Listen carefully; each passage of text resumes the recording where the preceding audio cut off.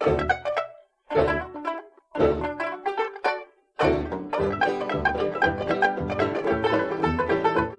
everyone and welcome back to Scandinavian Design 101. I'm Sanna. I'm Andreas and we are two Swedes and we love design. Arne Jacobsen is one of Denmark's and the world's best known architects and furniture designers. He was born in Copenhagen in 1902, and when he died from a sudden heart attack in 1971, he had created some of the most iconic furniture in Danish design history and all design history. When designing a building, he was known for also designing everything in it. Furniture, lighting, down to small details like door handles and ashtrays. And in this video, we will show you 10 of our favorite objects designed by Jacobsen. Yeah, and I'm gonna start with my absolute favorite, the Grand Prix chair with wooden legs. That's important. Yeah. Only the one with wooden legs. Yeah. Arne Jacobsen designed his first successful plywood shell chair. How do you say? 3100? 31? Yeah, I would say 3100. 3100. The Ant in 1952 for the company Fritz Hansen. The following years he continued designing shell chairs, and best known is probably the 7 series launched in 1955. 2 years later he designed another iconic piece, the model 4130 Grand Prix. The shell itself is a geometric version of the 7, but the biggest innovation was the bent wood legs, giving the chair its unique appearance. At the 1957 Milan Triennale, the chair was awarded a Grand Prix, and that's where the name comes from. Production turned out to be a struggle, and the first chairs all broke after only a short time of use. Darn. The construction was changed, but production was nevertheless discontinued already in 1974. In more recent years, Fritz Hansen has yet again started producing it with a retail price of approximately $800 for a version in walnut, which you want. Yeah. Old ones are popular at auction and are often sold for between $400 and $700 a piece. Yeah. And now let's talk about Droben, the drop. Jacobsen designed a whole range of upholstered chairs for the SAS Royal Hotel, among them the enormously successful Swan and Egg. A bit lesser known is Droben, Danish for the drop. It was used in the hotel suites, and an exclusive leather upholstered version with copper-plated legs was used in the snacks bar. I want a snack bar. Yeah, snack bar. It wasn't put into serial production back in the days, but in recent years Fritz Hansen started producing it. What is recent years? Yeah, I think... like 20? Like no, I think at least not more than 10 years. Old drop chairs used at the hotel are sometimes sold at auction, and they are always really expensive.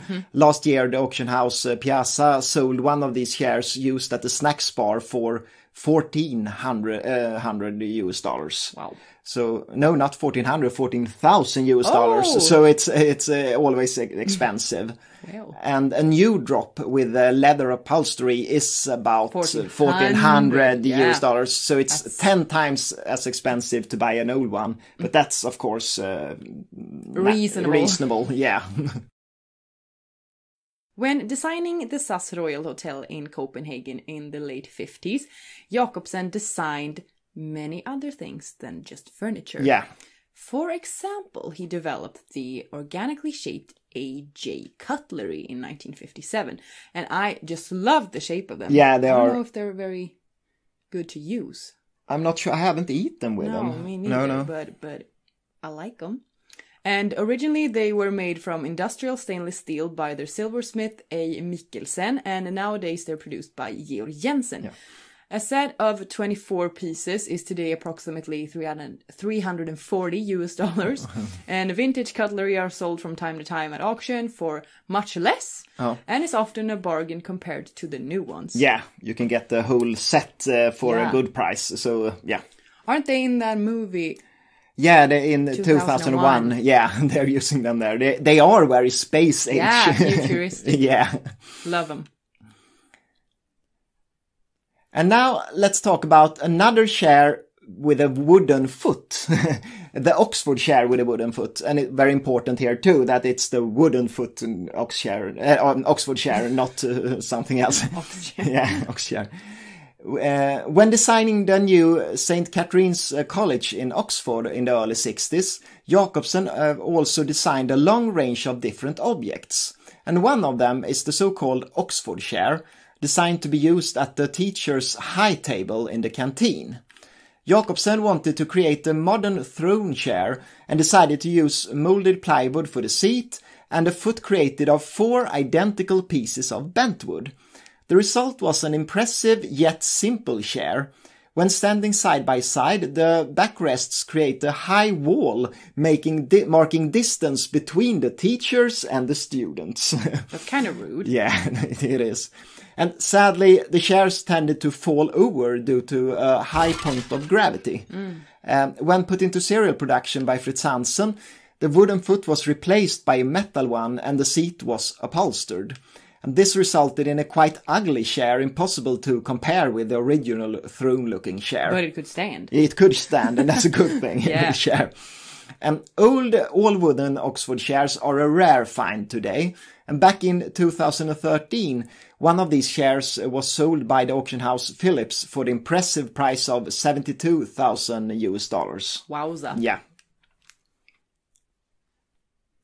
Also for the SAS Hotel, Jacobsen designed a highly elegant door handle in 1956.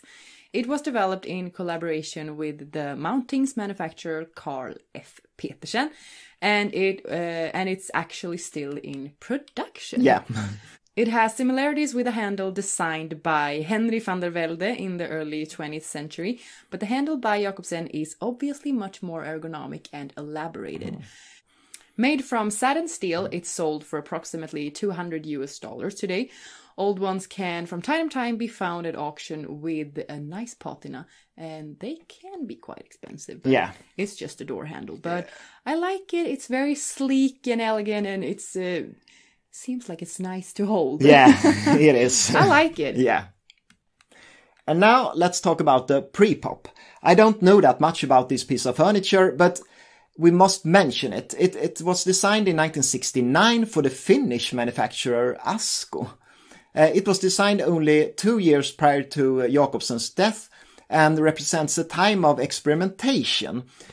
The futuristic-looking table and chairs are made from molded plywood and differs quite a lot from most other furniture designed by Jacobsen. And when sold at auction in Scandinavia, a dining set is often between $1,000 and $2,000 somewhere. Yeah. In 1957, Jacobsen designed a range of lamps also for the SAS Hotel, produced by the lighting manufacturer Louis Poulsen. The shape was based on the 2 geometrical shapes, the cylinder and the cone. Originally, a wall lamp in 2 sizes, a table lamp in 2 sizes, and a floor lamp was offered. The wall lamps were also offered with a metal finish. They are still in production by Louis Poulsen, and today a table lamp costs between $700 and $1,000 US, depending on the finish. Second-hand prices are pretty high, and early versions with a copper finish are sometimes sold for many thousands. Yeah. I like them, but I don't really want to own one, I think. You see them almost everywhere. Yeah, that's why. But I still like them. Yeah, it's a very nice lamp. And now to Oksen. The easy chair Oksen, or the ox chair as it's often called in English, was launched in 1966 after 5 years of experimentation. In contrast to the rounded chairs he designed in the 50s, Oksen is a large geometrical chair standing on a 5-star base. A matching footstool was also available. Inspired by American recliner chairs, Jacobsen wanted to create an impressive piece of furniture looking like nothing he had done before. And he really succeeded when he launched Oksen. Some loved it, others hated it, but over the years it has become a sought-after collectible. It was only produced for a short time, and old chairs are rarely found on the second-hand market. In 2018, the Swedish auction house Bukowskis sold one for $15,000 US, and in 2015 another one was sold by Philips in New York for the huge knockdown of $40,000. And recently, Fritz Hansen relaunched the Oksen with a retail price of approximately $12,000. So it's a very expensive share also as a new share. Yeah. During the Second World War, Jacobsen, who had a Jewish heritage, fled to Sweden to escape the Nazi occupiers. And this marked the real start of Arne Jacobsen's career as a textile designer. The large Swedish department store Nordiska Kompaniet, NK, soon hired him to design a whole range of textile patterns together with his wife Jonna Jacobsen. The early ones were inspired by nature, among them kejsarkrona and klöver, Swedish for crown, imperial, and clover. Yeah. These are interesting because they differ completely from everything else designed by Jacobsen. Old textiles by Jacobsen is hard to come by and can easily cost several $100s for a curtain. The Swedish company Boråstapeter produces wallpapers with some of Jacobsen's patterns, and they're sold for approximately $100 per roll. But it's not as fun as textiles. No, textiles. And I think this is fun because they are very feminine, I think. And Arne Jacobsen is considered quite a male designer, and he's going there with his pipe. And then he's creating these beautiful flower curtains. Love them. Yeah. And finally, we want to mention the beautiful stairway at the office of A Jespersen and Son in Copenhagen. The building was designed by Jacobsen and was finished in 1955.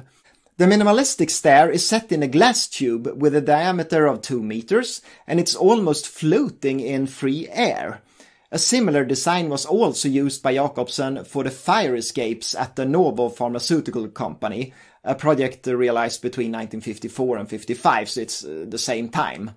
And they are obviously minimalistic, but also futuristic in a way worthy sci-fi movies like 2001 Space Odyssey. No, but the cutlery is. Yeah. Yeah, and this was 10 objects by Arne Jacobsen that we really like. Yeah. And if you like this episode, please click thumbs up and subscribe. And follow us on Instagram. We are called Scandinavian Design 101. Yeah. Thank you for watching. Thanks.